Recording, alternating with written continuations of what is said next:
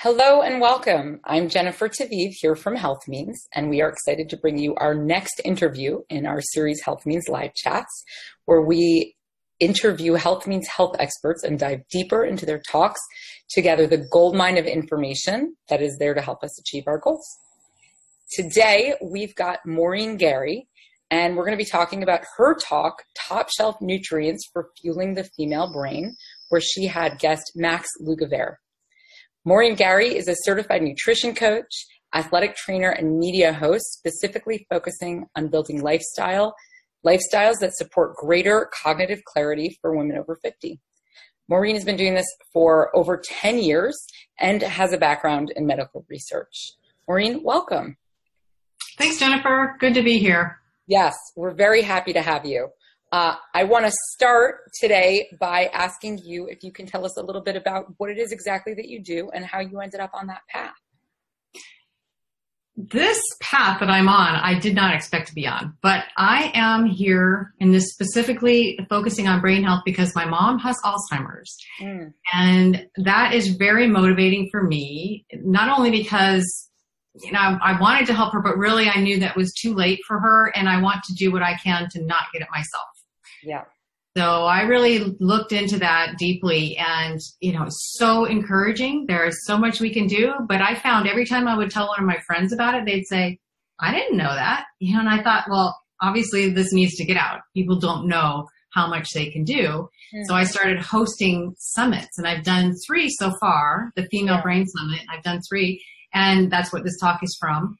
Yeah. And it's all about all of the things that we can do just with our lifestyles, and some are medical interventions like hormones and things like that. But we really have so much power to take care of our brains now so that we don't decay and slide down that path of cognitive decline that ultimately could end up in Alzheimer's. Yeah. So that's my real motivation. I started way back though. In college, I got an athletic training degree. Wow. I was really into, being healthy, and I wanted to learn how to stay that way. And so I started working with athletes, but, training rooms, and ultimately decided that wasn't quite the path for me. I wanted something a little more. And I ended up in clinical research for medical devices, which was super cool, very fascinating field. I loved that career. And I mostly work with cardiovascular devices. It's a lot of stents, things like that.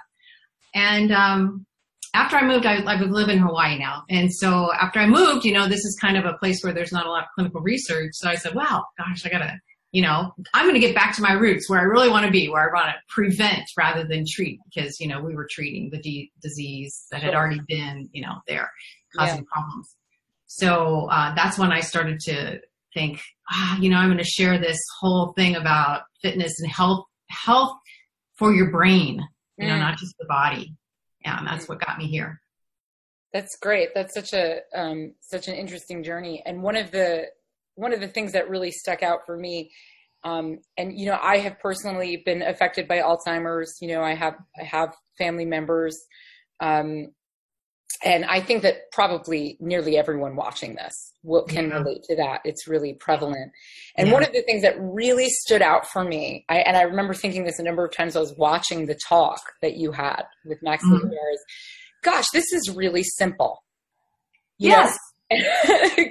That kept playing in my mind, because I sort of sat down to watch it and to prepare to have this conversation with you, thinking this is an area that I don't know a lot about. This is not an area that I've done a lot of research in, and I'm going to be hearing very complex things. And it's kind of an intimidating area. We think of Alzheimer's and cognitive health, the brain, sort of as the final frontier, is this really intimidating area.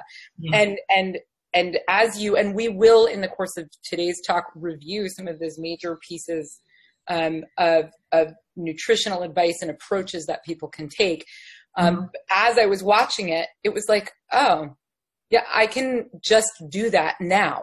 There's no, or I can very easily call, my father or some of the members of my family who are unfortunately closer to the age where our family members have had the diagnoses, and say, please just start doing this today. It's not even a huge change in your routine. Yeah. So this is the thing that I really look at this because I've dealt with, like as a coach, trying to get people to make these changes. It seems so simple, but when you really try to implement it, having a diet that keeps your blood glucose level stable, and you have a person who just lives on these carbohydrates and sugars all the time, and they're so used to that, that's a huge change. Yeah. It seems so simple, but it's really, when the rubber meets the road, it's a lot to work through for some people. That's true. That's a good point. It's a good point. It is, but it's not sort of it as unavailable and as impenetrable as I feel like we all thought that it was. It's not some bizarre mix of all these, special nootropics that people are coming out with now, right? This brain supplements, and it's not, you don't have to get on those for the rest of your life. Yeah. Maybe they will help in some instances, but it's really just core things that are good for what's below the neck, right? It all goes above the neck too. Yeah. And then there are some special things we want to take care of as well. But yes, it's kind of like the old saying, what's good for the heart is good for the brain. Yeah. Good diet for your heart, probably good for your brain. Right. It's a whole body, right? We don't have to just focus on one thing. We don't have to compartmentalize. That's so true. Right. So I want to dive right in. And then I do want to hear, we'll make sure to remember to circle back to that, because I do want to hear what it is like for you when you're talking to, you said that you work with a population over 50, and what are some of those unique challenges that we're facing at that age, and how do we work through them, and how do we shift those lifestyles? Because that's a really important piece of it. But let's start with the basics. So the first question that I have for you is, and if you can kind of give us a rundown, there seem to be two clear paths: the foods that impact negatively upon our neurological function, and the foods that impact positively, that improve our neurological function. Can you give us a rundown of what those are? Yeah. So I mentioned earlier the carbohydrate, sugar, up and down blood swings, sugar, glucose swings. That is super, super critical. Because what ends up happening, just like your body, your brain becomes resistant to insulin as well. And, the glucose, insulin is what allows the glucose to, the receptors to open up and allow the glucose in. And so if you do not have sensitivity to that, your brain is literally starving, not getting glucose. It's just like below your neck, I always say that because it's where people sort of draw the line. They always think this is a mystery up here. Yeah. Like, I don't get it. I don't know what to do, and can't do, right? I feel like they can't do anything. But if you keep your blood sugar stable, you're going to keep the sensitivity to insulin higher, and then your brain cells, the neurons and the supporting glial cells and all those other kinds of cells. There's a bunch of cells in there that aren't neurons. Okay. They're all going to get more energy. They're all going to be more nourished. And when you nourish them, they're going to be healthier. If you starve the poor things, they're not going to be healthy. So when you're talking about starving those cells, are you talking about not eating glucose, or you're talking about eating give me an idea of what is a diet that starves those important cells? So if you get to the place where you are insulin resistant, which is caused by that diet that makes your blood sugar go up and down like this, right? If you're a snacking candy person, like you have a really high carb something or other, you're not very good in getting much protein in yourself, but you do get a lot of carbs in, then you are naturally creating this cycle of really high and really low glucose, So the glucose goes up, and then your insulin rushes in and it takes it down again, and then you get another snack and the glucose goes up and your insulin rushes in. And that episode of your insulin rushing in, every time you do this massive flood of insulin, your cells go, too much, turn off, it develops over time. But that's what ends up happening. When you do this thing for years, then your insulin becomes not effective anymore. And that's what is prediabetes, diabetes. And I don't want to get too technical, but this is a continuum. Right. Like when you're declared to have diabetes, you've already been on that path, getting worse and worse and worse for years. And so there's even a phase before prediabetes that people don't even talk about, doctors don't even test for unless you go to a functional medicine doctor, which is where your insulin is just cranking because it's trying to deal with these spikes. And so you can't detect it in your blood glucose because your insulin is cranked so high that it's actually doing its job, but you're way overtaxing the system. Wow. So that's why people that go, oh, well, my glucose is fine. They feel like they're fine, but they might be in that stage that's just, before the problem comes. Right. Yeah. The doctor says you have pre-diabetes or, right. Yeah. Right. And the A1C can be normal during that period of time. Yes. Those tests that they normally do are normal. Wow. You have to go to the one like a glucose tolerance test where they do a challenge and they measure your insulin, where they measure your actual insulin. Yeah. Right. So what people do, now this is the coping mechanism. If you're actually if you have insulin resistance in your brain and you're not getting the energy from glucose, which is the preferred source, it's super easy to get, it flows right into your brain cells. Okay. Although I have to take that back because there's conversation that it is ketones are preferred. Right. Anyway. Right. I was going to ask you one works. Okay. So your neuron needs one or the other. Okay. And so if you're insulin insensitive, then you've got to give it ketones because it needs fuel. So that's why this ketogenic diet is so helpful for people who have neurological impairment. If you're feeling foggy, if you're down that road for, mild cognitive impairment or even being diagnosed with Alzheimer's, ketogenic diets are helpful because that is fuel for your brain. And at that point, you're not taking it from the glucose. You're not getting it in. Right. You got to get it from there. It's like, give up on that system. Let's go to the ketone system. Okay. Yeah. And it seems like it does work for a lot of people, but the goal is to never have to end up at that point. That is absolutely right. Because we're really flex, we can do either or if we're healthy. Throw glucose, good. Throw ketones, good. We can use anything. But when you shut down one system, you're stuck with the other and you got to use that one. Yeah. Wow. And you used such an important word here. And I think that the public consciousness about this is starting to shift, certainly within the HealthMeans audience. You use the word continuum. And I know that 15 years ago, 20 years ago, we did not think of Alzheimer's as being on some kind of metabolic continuum. We just thought of it as its own thing and diabetes as its own thing and, not related. And the fact that it is a continuum, when you get over sort of the vastness of that, it's a hopeful thing. It's a thing that there's a long, slow burn period of time that you can get in there and interrupt that process. Yeah. Shift things back. Yeah. And that concept is really important when you get women who are sort of like, well, I'm sort of forgetful, but that's normal. Right. It's like, no, that's the beginning of the slide. You just don't want to go that direction. You want to pull back. You want to feel like sharp all the time. I always tell people to stay sharp, because I think when you stay sharp, you can actually stay sharp. You don't want to go. So there's 3 levels that doctors will diagnose. There's subjective cognitive impairment, which is like the way over, at the very beginnings, like I'm just feeling a little foggy. I'm just not feeling as good as I used to, but it's okay. Then you get to, and nobody can test that. It's like that just is your subjective sense that you have about yourself, right? Yeah. And I have a 6-year-old, so you're describing. It's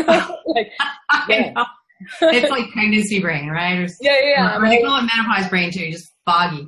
Yeah. Then there's the mild cognitive impairment, MCI, which is a diagnosed thing. The doctor will write on your chart if you do poorly on a test. And then that's when they start to say, well, and honestly, with my mom, MCI, it's no big, it's mild, like they treat it as no big deal. They don't know what to do about it anyway. They just write that down and they say, well, let me know how you feel. It's really nothing. They do nothing. And then you continue down that path and it's like, oh, wow, look, you have Alzheimer's, So it's just a slide in the wrong direction. So you can slide it back. Really, you can. You can repair neurons. You can become more sensitive to insulin. Things can grow back with the right lifestyle. You can grow your brain again. Which is a 180 type of message from what we were hearing even 5 years ago. Yes, even 5 years ago, like about when I started looking at this and started seeing that, there's hope and, that I didn't know. And the more I read and then I told my friends they didn't know, it's really new. This is very new stuff. Yeah. Wow. Okay. So the top foods that we should be eating. So we should be eating, definitely need to get DHA. Okay. So the fish, marine oil, right? Okay.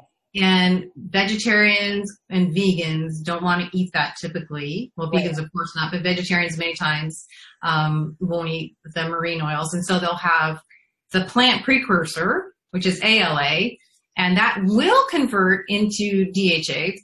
But the problem that happens, and I'm going to jump to the end because I know you said, we'll talk about the over 50, but after you get past menopause, the enzymes that help you convert to that active form, that DHA that you actually need for your brain, are really downregulated. We start to have far less efficient conversion. And it's pretty darn inefficient anyway in the beginning.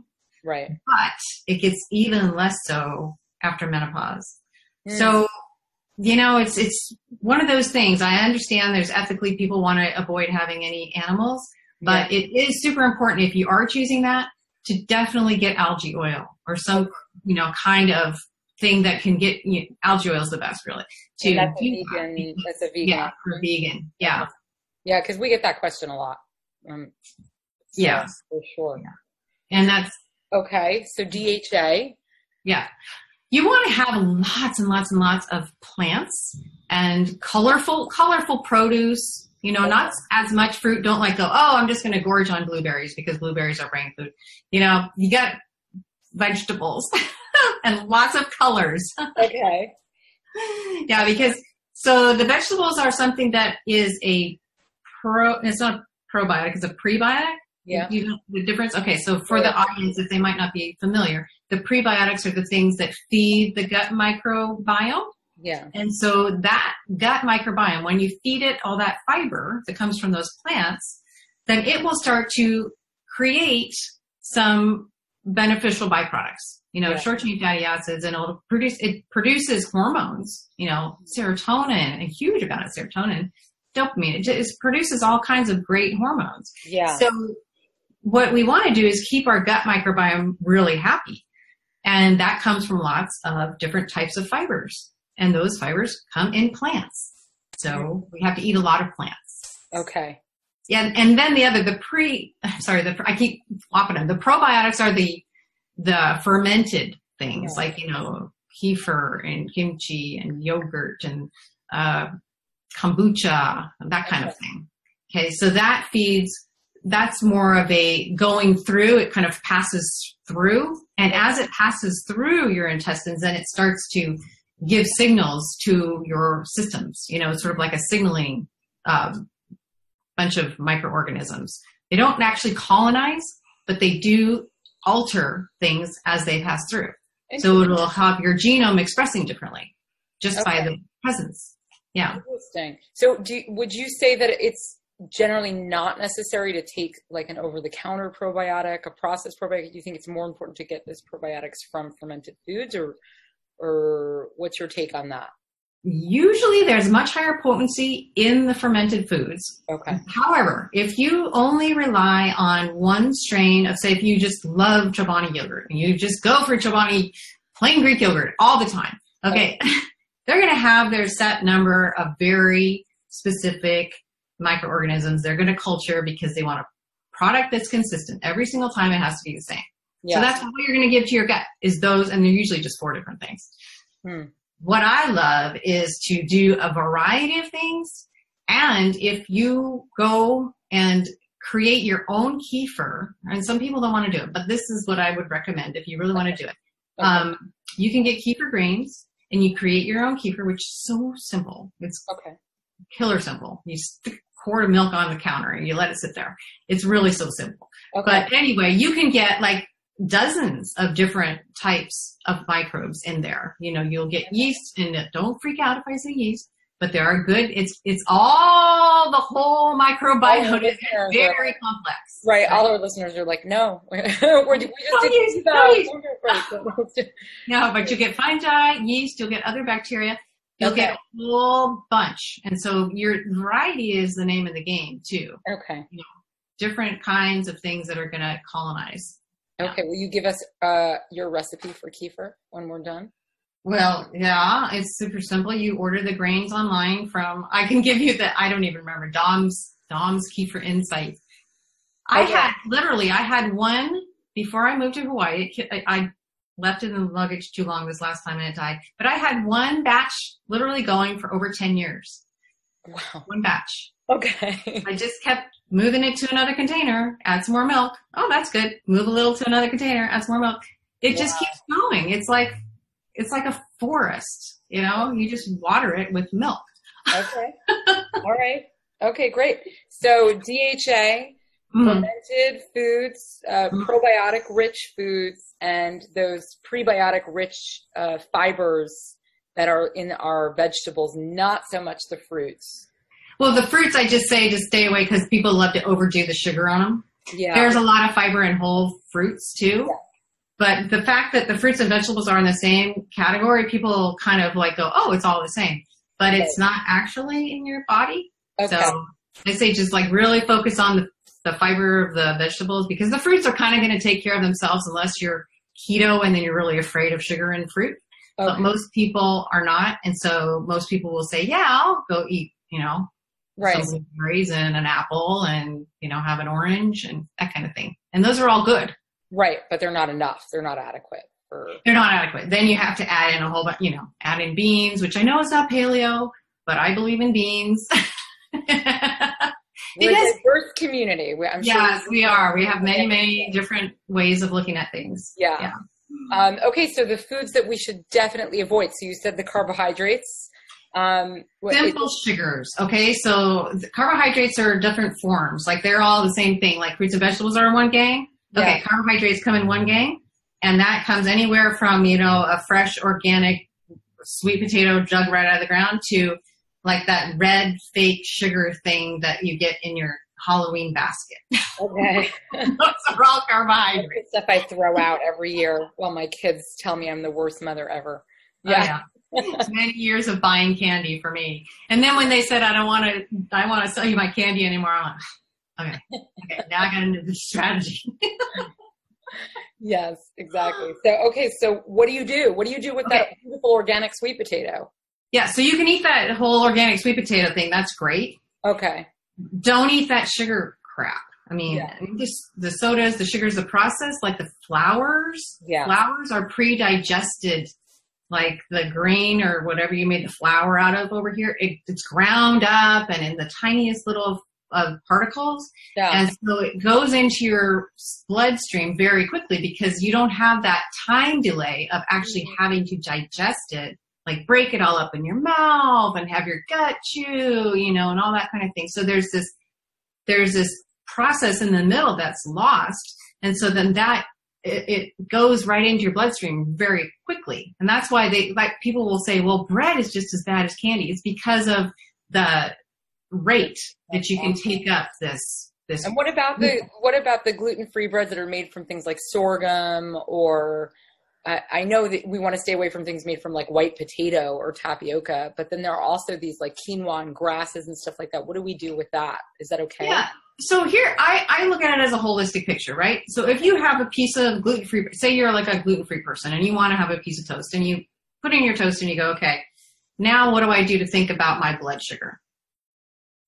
You want to combine that in your intestines. Like whatever goes down together is going to get digested together, right? Okay.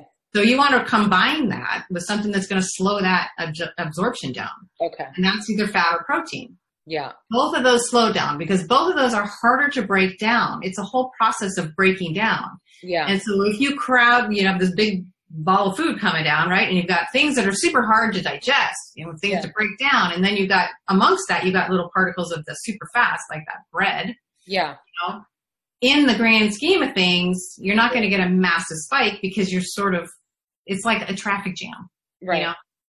As opposed to just zoom one fast motorcycle down the highway, Okay. All right. That's good. That's good advice. Okay. So the next question that we have for you, again, it's so basic, but so interesting and such an important thing. Is it okay to skip meals? Is it okay? I think we get a lot of conflicting information about, eat a full, I did once the paleo, not once, more than once, the AIP paleo protocol. And it was like these massive country breakfasts. Uh-huh. It was like you must eat this amount of food every morning. And I'm a like coffee on the way to work kind of person. And then very small dinners. And then I know other people say it other ways. Other people say eat every 2 hours for your blood sugar. What is it okay to skip? What's the cycle that people should be looking at, or does it not matter at all? It really matters. And I'll tell you what I know, what I believe at this point, based on what I've heard, that the research wise, right? Okay. So I don't know if the people on this call have heard of autophagy. Is that something that comes up regularly in the calls? It's not a word that I've heard before. What is it?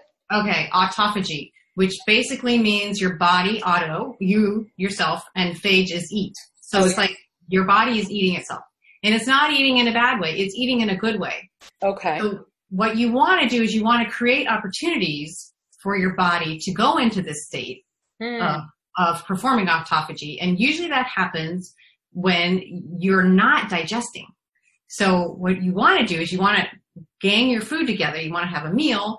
You want to run through that digestive process. And then you want to give your body a rest so that it has a chance to then clean up the mess, right? Yeah. And that's why I believe the paleo people want you to start early with the big food. Yeah. And slow down and stop. And you wanted a shorter eating window, right? Yeah. Yeah. Oh yeah. I do like that kind of intermittent fasting. And I've seen a lot of people talk about where you sort of stop eating at like 8 p.m. Yes. And you're going 12 to 15 hours. Yes. That is why. The autophagy is why. Because you've got to stop digesting. You've got to give your digestive system time off. Okay, now we're going to do other jobs. Now our body's function is to clean up and to get ready and get rid of old so the new can come. We can build new. But if you're constantly feeding and feeding and feeding, and this is shocking to me, but most people are almost feeding from the moment they wake up to the moment they go to bed. Yeah. That's not good for you. And you never get the chance to clean the crap out. You clean the crap out of your brain, you clean the crap out of the rest of your body, it's just all the cells. I mean, I'm not just saying digestive system. Yeah. I'm saying clean your skin, clean everything, dead goes away. So the digestive process gets in the way of being able to do that. It takes a lot of energy away. It takes focus away. Yeah. So what's found is when you stop dealing with food, you have a big meal, you don't eat.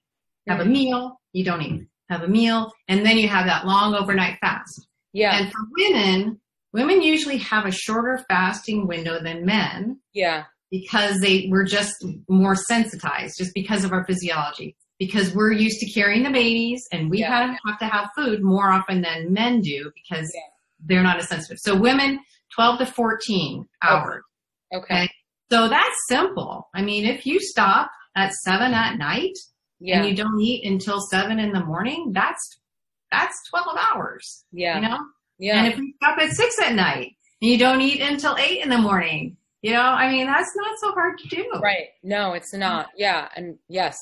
I mean, I'm usually forgetting to eat anyway. So it's really lucky you. Yeah, no, that's great. And it was something that Max talked about on the talk with you, this sort of overnight intermittent fasting. Yes. And that's very big right now.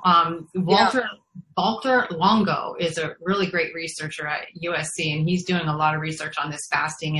And he's even got a fasting mimicking diet because fasting is so hard for people, true fasting for days. Yeah. But fasting, this whole process of autophagy is becoming so well known now in the research community for being very, very helpful for getting rid of a lot of disease, because of that cleaning up, because of that getting rid of old and weak cells. Yeah.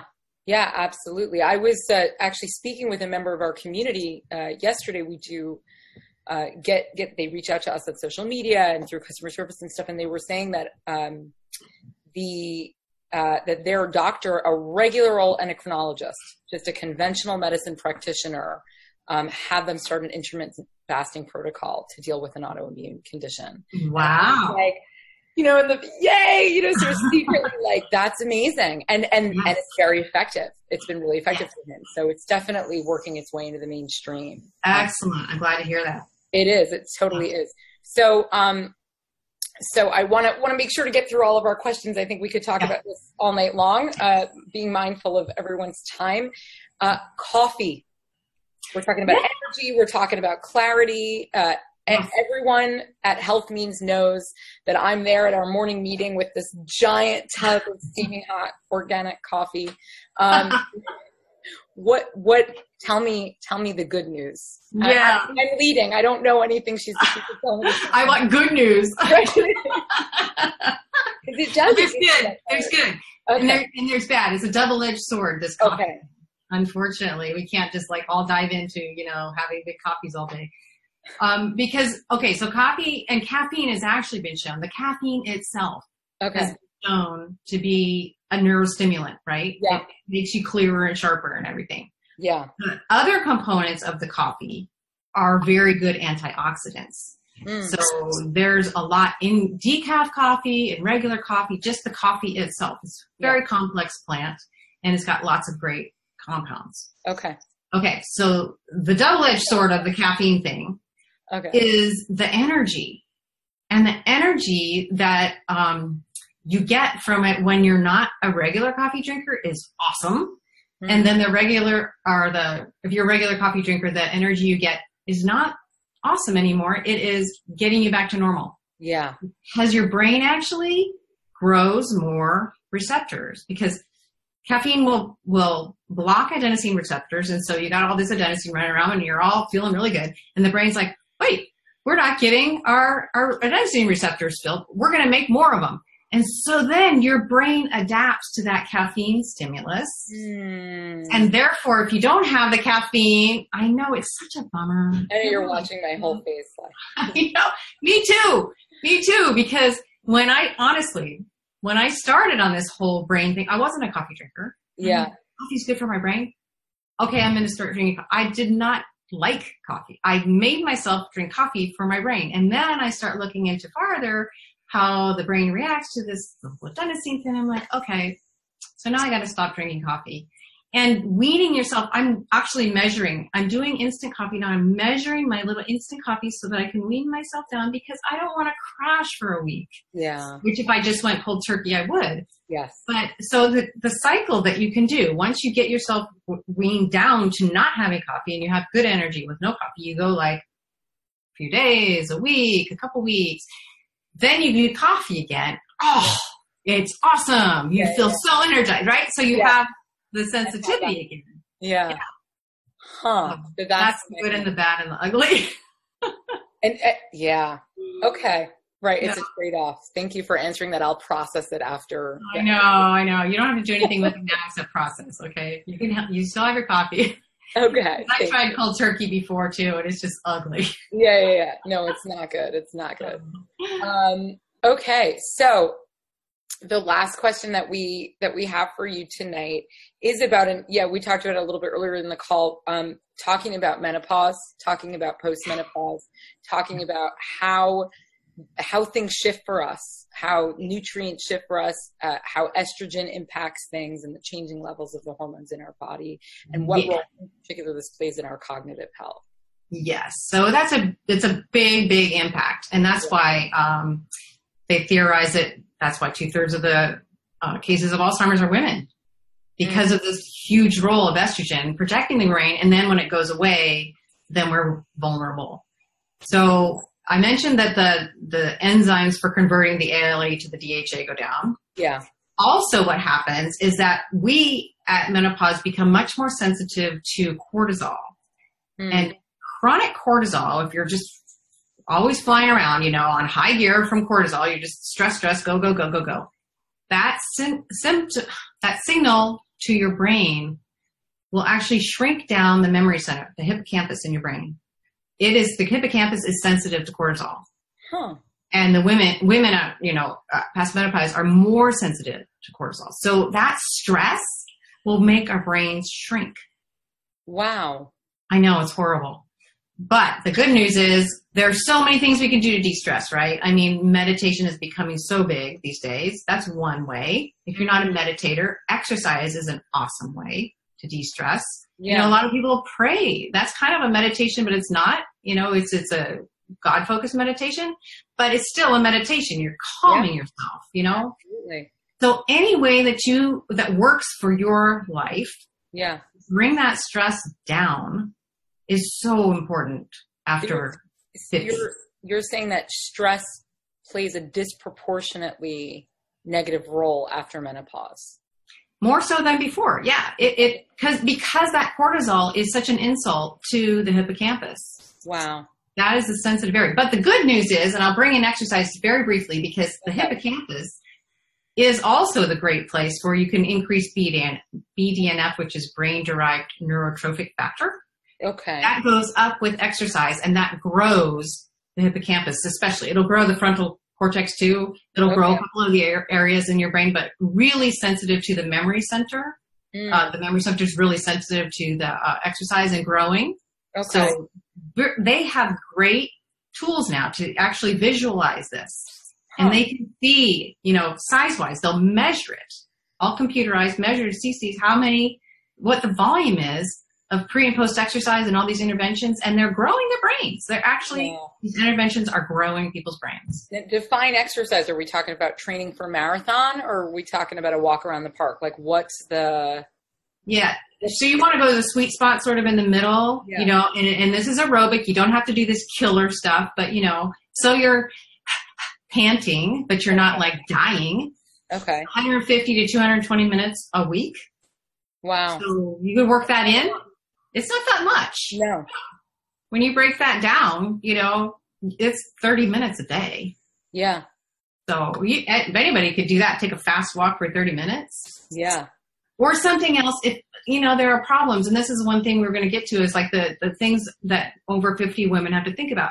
And a lot of injuries, over lifetimes, they start to just pop up and you go, oh, but my hip hurts. You start talking about my hip really, or my knees, or my back, or my something hurts when I walk. Everyone says walking's so simple. Okay, well, find another thing. Maybe you have a bike you can get on and just go around, the neighborhood or wherever. Or maybe a gym works for you. Maybe you can go do some laps in the pool. Just find something that works with your body's state, because we do accumulate these things over the years. And I know that women, they'll sometimes not want to say, but when I ask, more deeply, it's like, yes, it really hurts because I've had this back injury that I just try to keep, ignore, but it really holds me back. Yeah. So, be sensitive to yourself. And that's really my big message for women, is you have to love yourself into being well. You can't beat up on yourself, because it's just destructive in all ways. So, and we tend to do that. And I think we tend to do that starting really young. We just ignore the pain, ignore the push through. And we start young with that, and then we take it with us into our whole lives. And we've not solved anything. Right. And that's the culture too, right? Suck it up. Right. But honestly, it's miserable if you just keep doing that. It's not like saying don't have any discipline, but it's saying don't make yourself do something that's hurting. Find another way. Yeah. Right. So when you are working with your clients who are post-menopause or getting older, and you are dealing with a really long period of time in which they had a bad habit or they did something that wasn't helpful, how do you get them to think about shifting things and altering their lifestyle? And where do you start? What do you focus on? What do you tell them when they're feeling like they can't do it? Yeah, we start with the smallest thing possible. Okay. Smallest, because we have to create that sense of win and control. Like, I can control myself by winning. Yeah. And literally the smallest thing possible is maybe just like take a fish oil supplement every day. Or, because I ask them, what can we do? And we'll put out an array of things. What do you feel like? What do you feel 90% sure that you could do? Yeah. Like almost nothing could get in your way on this one. Right. And do those. And the ability to just get that confidence up. Yeah. You start with taking a fish oil capsule. Pretty soon you're getting to, I'm going to walk 1.5 miles because I'm feeling better. And then, I'm going to, skip that dessert that I usually have because I'm feeling more in control. It just grows. The confidence grows. The desire grows. You just start the tiniest little thing. It's such good wisdom. And, and for anyone who's watching this, you can watch every health chat that we've recorded. You could watch every talk in the HealthMeans library. And I think you should. I have. and almost all of them. And every single one of them has this message. And at this point, I've heard it so many times, and I want our audience to keep hearing it, that you're just not getting there with hate. You're not getting there with self-loathing. You're not getting there with judgment. You're not getting there with trying to, tear your life down and rebuild it. It really is slowly, patiently, one step at a time, with a lot of self-care and a lot of self-love. And that's such good advice, and it's such universal advice. Yeah. And isn't it true too? We always think everyone else has it all together. Yeah. But we're all struggling. Every single one of us has the demons. So, don't feel bad about yourself because you're not perfect. Like, oh, you think they're perfect. They're not. They're struggling too. Yeah. So if you can give yourself some slack and just go, hey, we're all just part of this thing trying to figure it out, Yeah. And be kind to everybody, yourself, everybody. Yeah. That's great advice. Maureen, thank you so much for joining us. This is a great conversation. Your conversation with Max was really a pleasure. I invite everyone who's watching this to please go. It's in the featured talk section on the homepage of HealthMeans, healthmeans.com. And Maureen Garry has her entire summit in there now. So you can actually watch all of the conversation. Yep, the first summit's in there, yes. Yeah. And thank you for joining our HealthMeans library. And we're so excited to be able to provide this as a resource for people. Thank you for having me in there. I'm excited to be part of the HealthMeans family. It's great. Yeah. You guys are doing great work. I really appreciate being affiliated with you. Thank you. Thank you. Okay, we're going to sign off. Take care. Okay, thank you. Bye-bye.